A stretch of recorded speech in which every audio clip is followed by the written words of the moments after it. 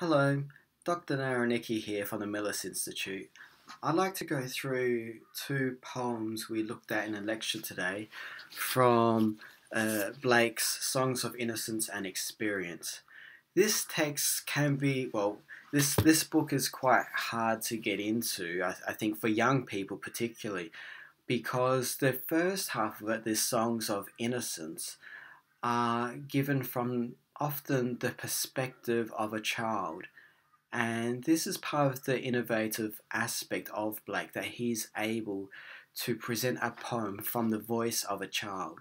And for young people, newly minted adults, imagining, getting into the head of a child, the voice of a child, is quite difficult. I myself really only was able to appreciate this aspect of Blake's work after starting my own family and being exposed to the way children think and speak that kind of language. And then it flips. The second part of the book on Songs of Experience, really that's difficult as well, because it involves a highly acute moral vision or sensibility to suffering around. And often in a developed Western society, we're not confronted on a day-to-day level often with the kind of suffering that Blake was. And for me, traveling overseas, it helped to open my eyes in that regard, to see that yes, there are many places in the world in which you can, unfortunately, you're confronted with images of suffering quite readily. So there's that aspect, trying to visualize the two aspects of human experience that Blake seeks to explore in this. So one, having a childlike innocent vision to explore his Songs of Innocence, and then having a real morally confronting view of the suffering of people in the world to read the Songs of Experience. So let me go through his poem The Lamb from Songs of Innocence. Little lamb, who made thee? Dost thou know who made thee? Gave thee life and bid thee freed by the stream and over the mead. Gave thee clothing of delight, softest clothing woolly bright.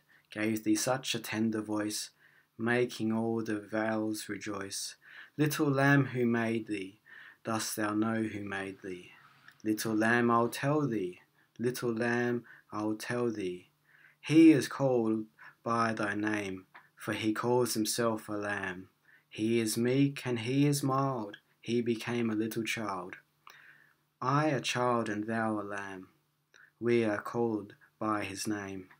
Little lamb, God bless thee. Little lamb, God bless thee. So what do we notice about this poem? Well, it's comprised of 5 rhyme couplets, AABB rhyme scheme. There is repetition, particularly in the refrain. There's a kind of a song-like aspect. The first 2 lines end in thee, and in the first stanza, the final 2 lines also end in thee. So there is a song-like quality, flowing of vowels. And the important thing I think from this poem is that he's trying to present a theology or image of God from the perspective of a child, from a child's voice. So that's not what that's highly, we never get that. To have a theological teaching from the perspective of a child. I think that's quite telling. And that's sort of the view of God being child, the childlike aspect of God, and the mention in the third to last stanza of "We are called by His name." That's reference to Deuteronomy 28:10. So there is that pastoral quality, that they're linking the child, the image of the child, the image of the lamb, which is the image of Jesus, and linking that all together with a pastoral vision. Albion, his view of England, and return to a redemptive pastoral mode of living, closer to his Christian ideal. So that's kind of the optimistic, innocent aspect of Blake. Well, let's compare the lamb to the Tyger from the Songs of Experience, where we see Blake in a very different comportment.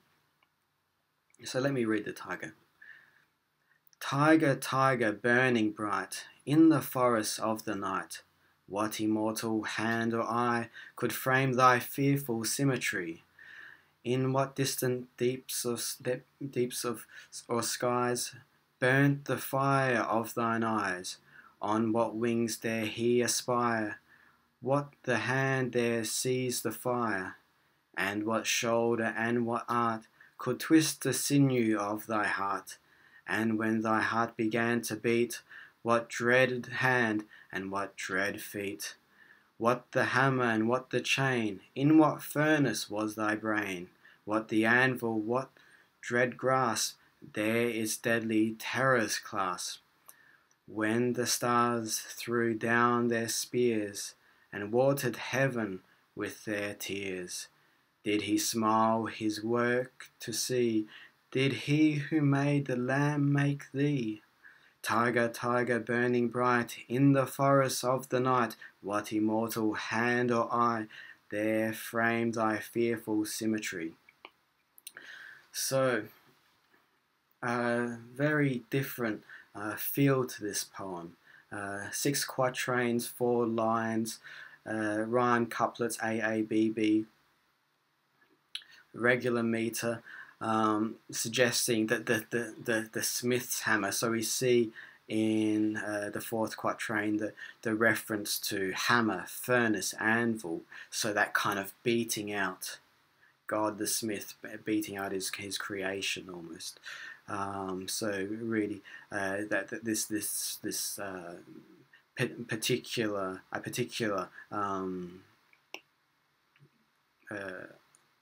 Old Testament of God God a forger, forging, creating the world. There is. We also see, in terms of structure, the first stanza and the final stanza also ending in a word with the word symmetry. So we see the whole poem is symmetrical and structured, like almost in imitation of a tiger's face.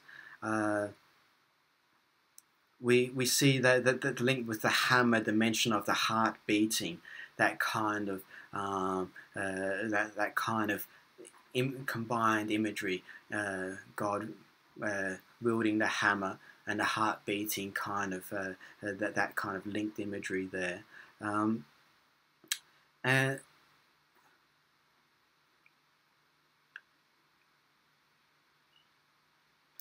it raises a question: did he who made the lamb make thee? So, comparing Blake's reference to the lamb in earlier poems, so it raises a profound theological question: the role of the existence of evil, or the very existence of evil, and a God who created a world with evil. So this is a fundamental problem that he's trying to get at. So I'll leave that here. That idea of the existence of evil within the creation of God's realm, that's being explored in this poem. The imagery of the tiger compared with the earlier imagery of the lamb. The focus now in the Songs of Experience is more from the perspective of the tiger rather than the perspective of the lamb. there's nothing really redemptive. There's no redemptive tone about this poem, which is also characteristic of many of Blake's songs of experience. That it's really a exploration of the problem of evil, a confrontation with it. Notice he uses ambiguous pronouns, the term he, not a capital he, lowercase h. So often there's multiple. This elicits multiple ways of reading.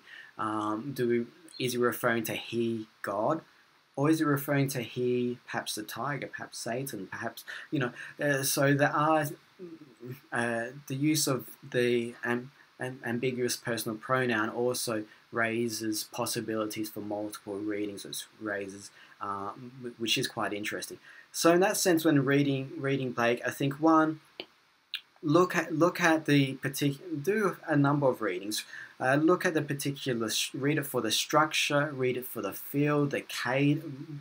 Sometimes just read it through just to get the feel, the cadence, the rhythm, because you notice the rhythm of this one sort of amplifies and accelerates the heart beating, and then the hammer, it just there's an additive quality, accelerative quality. It's very different from the pastoral, melodic quality of the lamb. So there's that aspect to it. And then so look at the structure and look at the imagery, the metaphors, the constant changing fluctuations in imagery. Say, when the stars threw down their spears and watered heaven with their tears. I mean, that's another feature of Blake. This use of this constant fluctuations in imagery. Okay, so, well, that's all I have to say about those two poems. Go through them, explore them, and if you pick up anything else interesting, send me an email and we can explore these poems in greater depth. Thank you.